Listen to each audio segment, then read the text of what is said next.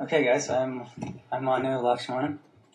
My title of my project is Fan Beam Reconstruction for Limited Views and Sparse Data.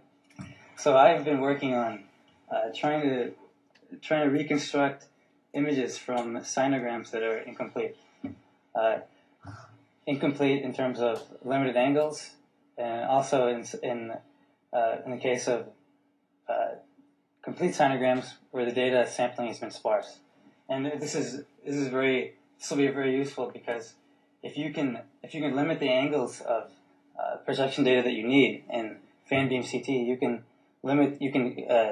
decrease the exposure, radiation exposure to the patients significantly. And particularly in the case of nuclear medicine, the X-ray projection is a random process because you're depending on nuclear decay, and so in order to fill the sinogram space, you have to wait a very long time. So in the case of nuclear medicine, you often have a very sparse sinograms. So first, let me remind you of the CT geometry. So we have in the case of a fan beam, we have a point source, and we take projections at different angles of this point source. And the projection angle, throughout my talk, I've used beta for the projection angle. And the object is centered at the origin. And in some cases, the detector, we use a flat detector. And I also want to point out that in some cases, the detector is curved. And so in the case of a curved detector, the rays for which you have data are at equal angles.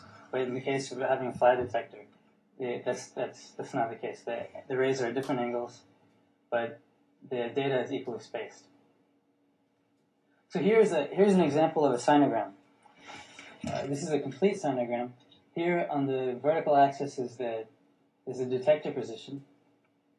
On the horizontal axis is the source angle, and the intensity here is the measured data for each detector position for each source angle.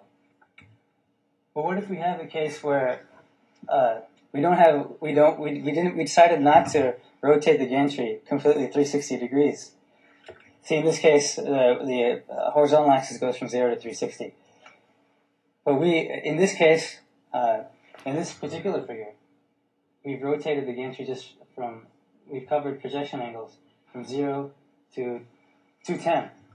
So, can we still reconstruct the image in this case? Let me first remind you that you may remember in the parallel projection case, there's a very simple relationship between data taken at projection angles that are 180 degrees apart. In the case of parallel beam projection, if you take projections at 180 degrees apart, the data you get is just mirror images of each other. And so in the case of parallel projection, we know it's very simple. You just need data from 0 to 180 degrees. But in the case of fan beam, the fan beam geometry, the relationship is a little more complicated. So in order for you to have redundant data, that is two equal ray integrals at different projection angles, you have to satisfy this condition here, where gamma is the angle of the ray. Right? So beta is the angle of the source, and then gamma is the angle of the ray in that fan beam for that particular source. So in the case of parallel beam, we just had beta 1 equals beta 2 plus 180 degrees. But in this case, we have minus gamma 1 here and minus gamma 2. You'll notice that in this case, gamma 1 has to equal minus gamma 2. And you may remember Professor Zhu covered this in lecture.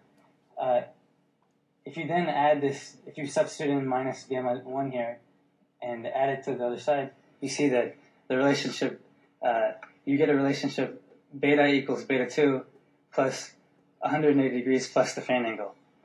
And so that's how far you have to rotate your gantry to get, that is from beta 1 to beta 2, that's how far you have to go to start getting redundant data. Not to start getting redundant data. That's how far you have to go to cover all the possible projections. you have to rotate from 0 to 180 degrees plus twice the fan angle.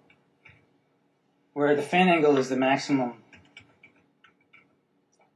The fan angle is the maximum angle that you have to, the maximum angle of the ray that covers the object. So in theory we have enough data because remember I mentioned to you that in that short scan sinogram we have data from 0 to 210 degrees. So that's 0 to 180 plus 30 degrees, and the fan angle is usually less than 30 degrees. So in theory we have enough data. But if you apply a conventional fan beam technique, analytical filtered back projection, for the case of a sinogram from 0 to 210 degrees, you get very obvious artifacts. So it's been shown that in order you can improve this case, one of the reasons you're getting these artifacts is because there is some overlapping data. There are some rays that have been measured twice, and there's some rays that have been measured just once in this 0 to 210 degrees. So it's been shown that by applying a weighting that de-emphasizes redundant data, and in this case, these two terms here are less than 1, so they de-emphasize redundant data. That's redundant data is in this range, 180 degrees minus twice the fan angle to 180 degrees plus twice the... Actually, this isn't the fan angle. This is a variable here. This is this is gamma. Because remember, the sinogram space is a two-dimensional function. So this is a gamma and beta are your variables. So this projection, this weighting here would de-emphasize redundant data, and relative to the data that's been measured once. I had to make one modification to this weighting for the case of a flat detector, because the sinogram I showed you was for the case of a flat detector. So here's the Parker weighting, the weighting I just showed you in the sinogram space. The black area is where it's less than 1, and the white area is where it's 1. And so when you apply this Parker weighting, this is how it modifies your sinogram. It de-emphasizes. This is where the overlapping data was, where these two dark regions are. And another important reason why the Parker weighting works so well is because it's also smooth. So you see here, this sinogram smoothly tapers off to 0.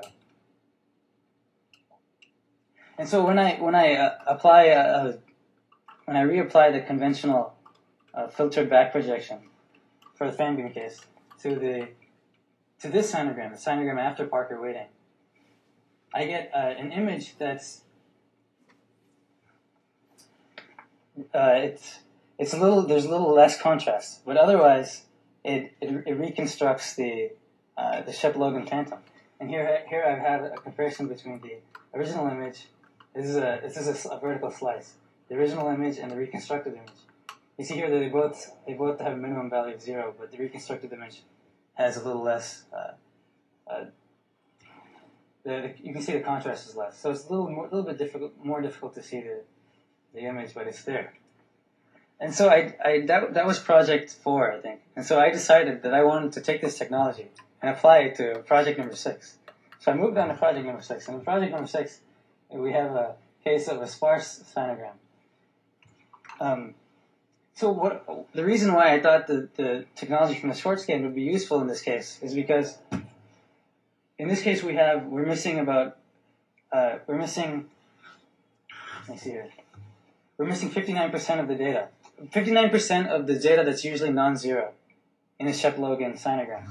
And so I thought if we can compress this region, if we can compress the sinogram into the short scan region, we can decrease the number of percentage of missing data. So this, I forgot to mention, this is what you'd get if you'd apply a fan beam filtered back projection to this sinogram. And when I applied my idea of compressing the sinogram into the short scan region, I was able to decrease the amount of missing data from 59% to 41%. And that's nice, but it's still not enough to do an analytical reconstruction. And I didn't feel like it was worth showing you the result I got from that. The white outline is just a little bit better, but it's very marginal improvement. So then I thought I would. I noticed that in the literature, some of the most common way to attack this problem is not what I tried to do, which is I was persistent in sticking with analytical reconstruction, but in the literature, it's more common to apply iterative reconstruction techniques to cases where you have sparse data. So I noticed that three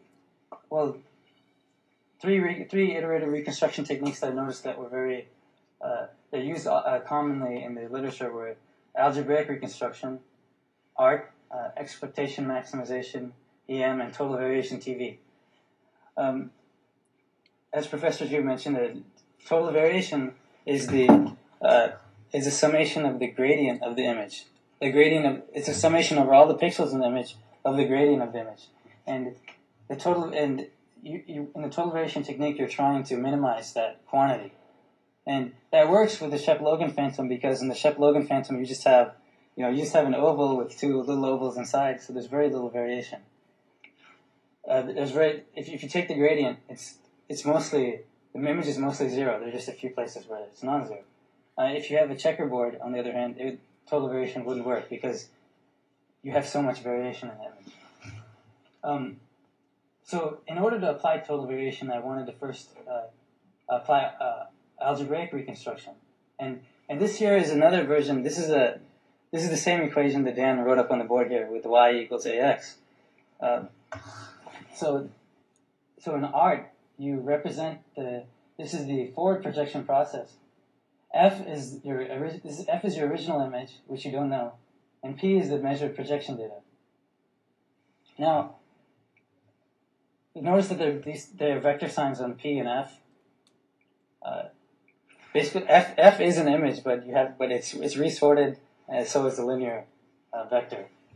And so then M is a matrix of images then, because as I mentioned